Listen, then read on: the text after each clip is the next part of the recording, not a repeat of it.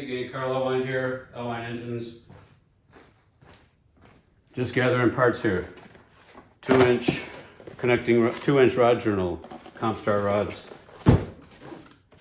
2-inch rod journal bearings for what we're going to do today. I'm just going to show you how I do a balance. On your end, if you're doing it a one-off, one time, and you can order a whole kit balanced from the factory, like from Eagle, order it from Summit or Jegs or whoever you order it from, do it that way. No need to watch this video. If you have gathered a few like connecting rods used or crank rods, pistons, this is for you. This is what I do. I give these weights to the balance shop. Or if I'm ordering the crankshaft from Eagle, I tell them to balance to this. So it's as simple as gathering pistons, rings, the rods, and the rod bearings.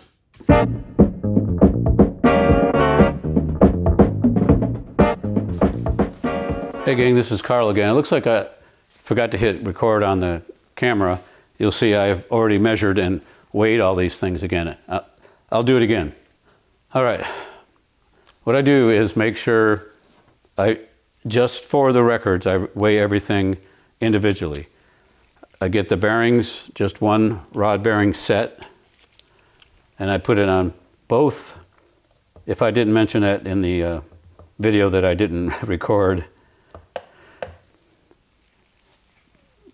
I'm putting it on both scales, and then I make sure it reads the same on both scales. So make sure I push tear on them. 44. Push tear on this one. 43. 44. And 43. So that's 43 and a half for bearing. For rod, let me show you what I do for rod, which I don't weigh the rod. I take the weights from Cali's and I write those down. Just making sure you don't transpose wrong. 442 for the rotating weight or the big end, 172 for the small end. This will be within 2 grams. Make sure that you don't mix these rods up with any other set that you might have. So I wrote on here they're for project number 117. These pistons are a 395, you know, they're for a 3.875 stroke. This is a 3.875 stroke crank. I'm just verifying, I'm validating. All right, now, back to the pistons, rings. Okay, I weigh everything separate first. Then I put everything all in a pile. The pin, the locks, the rings, the piston, I put them all in a pile. Since I've already weighed them individual, I'm going to put them all in the pile. This thing has turned itself off, so I got to redo it and re-tear. This will be the whole piston ring pin kit. 548, 550. See how they 549, 550,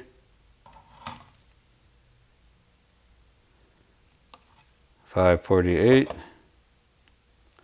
550, 549. All right, I'm going to call it 549, the whole pile. But I'm going to weigh them individual. Tear here, hit tear, hit tear. Okay, pin should be about 117. 117, 118, 117, 117. Okay, I'm going to call it 117. That's what I got. The locks, they should be 2. 2 and 2. All right. The wire locks are 2. The rings all themselves, but not with, I'm going to weigh, this is just for the records, but this is the oil support rail. That's needed because the pin goes into the oil package, the oil ring package. So this is an additional ring that just holds them steady. I'm going to weigh this separately just for the records. 4 and 5. 5 and 5. What did I call it? 5. Okay. Now the rings all by themselves, one set. A top ring, a second ring, and an oil control ring. 22. 22. What did I write earlier? 22. All right. So I got the pins, rings, rail, piston by itself. 403. 403. Okay. So those are all written down. So now I'm going to add them up individually to see if they equal 549. Be right back.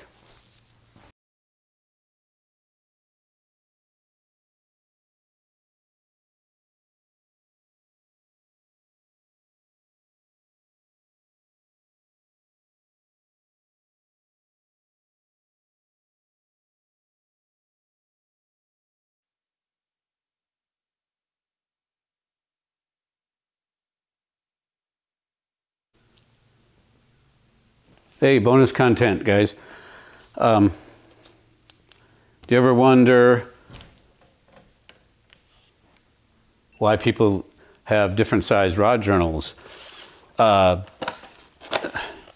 get, if you get a custom crankshaft, if you have the opportunity and you're doing a stroker and it is available, get a 2-inch rod journal or get called Honda 1.888. I guess is the journal size, and that helps you have to do less clearancing, but it's also makes the rotating assembly a little bit lighter. So here is a 2-inch rod right here. Ooh, look at the grease has leaked. Compare the weight here to the 2.1-inch rod journal. All right, rotating on this is 428. On the 2.1, it was 442. So 428 compared to 442. And then the reciprocating 161 compared to 172.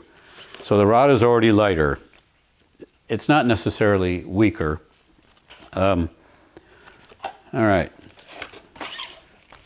So I'm doing the balance card for this one here, the 4-inch stroke that's going to get a 2-inch rod journal crank rod.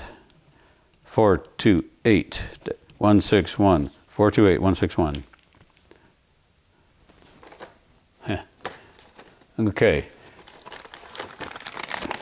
They don't look much different. All right, so the bearing. This is a 2-inch rod journal bearing. How much does it weigh differently?